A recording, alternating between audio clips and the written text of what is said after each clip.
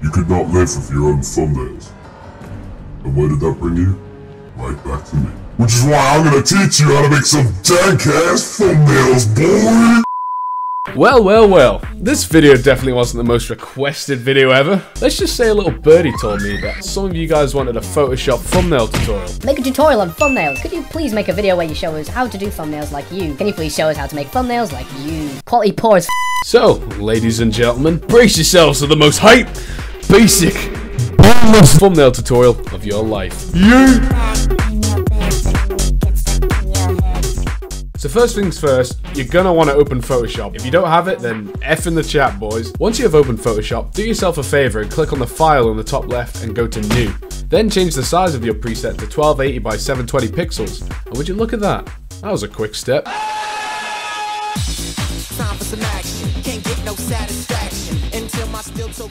Alright, so first what you want to gonna do. What?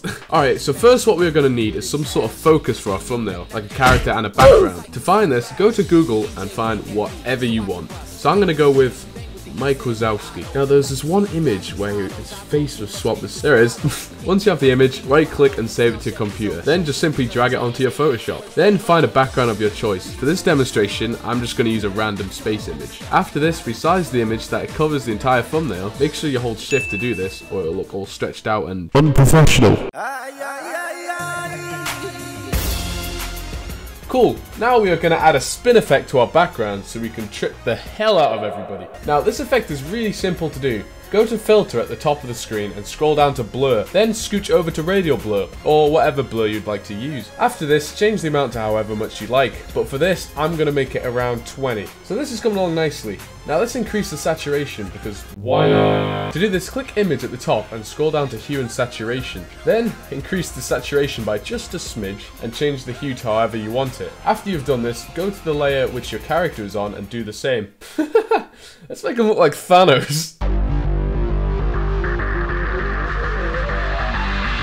Alright, now to turn our Mike Wazowski into Thanos, we're going to need to draw those lines on his chin. To do this, go over to the brush tool and change the size of the brush to around 10 pixels and change the colour of the brush to purple. Then draw the lines on his chin, like so. If you make a mistake or mess up any of the lines, remember just to press Ctrl+Z to go back so you can try it again. So the thumbnail's looking pretty dank so far, however these ear things are getting in the way, so let's remove them. Scooch over to the eraser tool and change the size of the eraser in the top left. Then get rid of the ear thing, wherever is sticking out of the way in your thumbnails. Alright, looking good. Now we're going to need a Thanos glove. So copy the earlier steps to get an image from Google and drag in Thanos glove image. Then click on the magic wand tool and highlight the background and click delete. Porcus, your Ford is now a focus. Once you have done this, press Ctrl T and resize the image and place it on his hand. Now that we have done this, we're going to merge the layers, which will make the next step a lot easier. To merge the layers, click on the eyeballs in the bottom right on all the layers you want to be merged, which for us is the glove and Thanos. Then click Ctrl+Shift+Alt and +E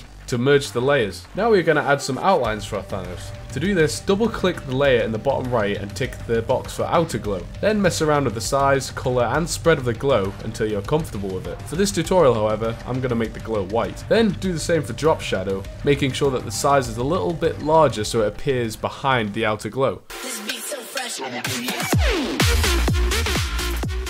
Alright, now we're going to add some text to our thumbnail to make it extra spicy. To add text, click on the add text button and write whatever you want. Don't forget to change the colour, font and size of the text at the top. Now that we have done that, we're going to add a gradient to our text. To add a gradient, double click the layer and tick the box for gradient overlay. Next, change the gradient colour to however you want. For this video, I'm going to go with orange and yellow. Then mess around with the other settings until you're happy with how the text looks. Also, don't forget to add a drop shadow and an outer glow to the text. After this step, change the placement of the text by pressing Ctrl and T and place it wherever you want. Top tip from Marv, if you have more than one text layer and want to add the same gradient effect, you can hold shift and drag the layer effects onto the other layer. Sorted!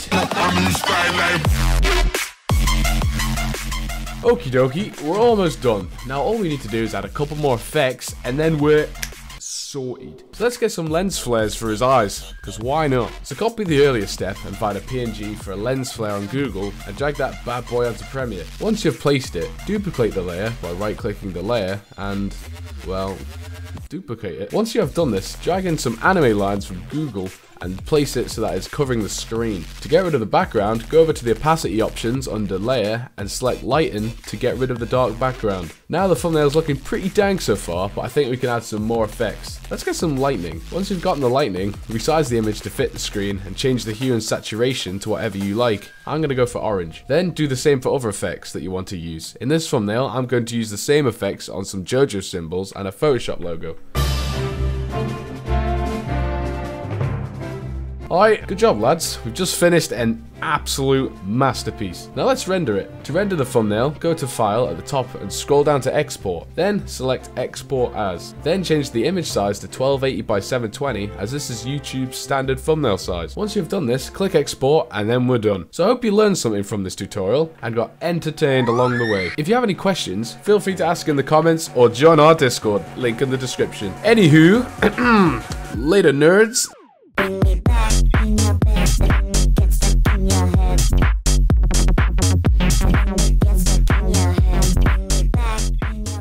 Why not?